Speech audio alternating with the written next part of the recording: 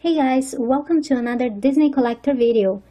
Today we have a new diecast from the Cars 2 collection. This is the number 18, Petrov Trunkov. Really nice diecast.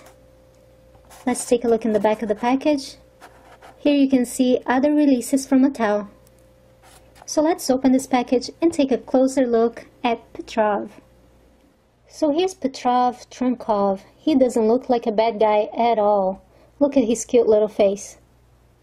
Really cute. This is a very unique and special diecast. Not only he looks really old and rusted, but the paint job is very different. It's all in matte finish. Really nice little guy. Cute details on the license plate that says 1971 SMK. He measures 2.5 inches long and really is a 1/55 scale diecast, original from Mattel.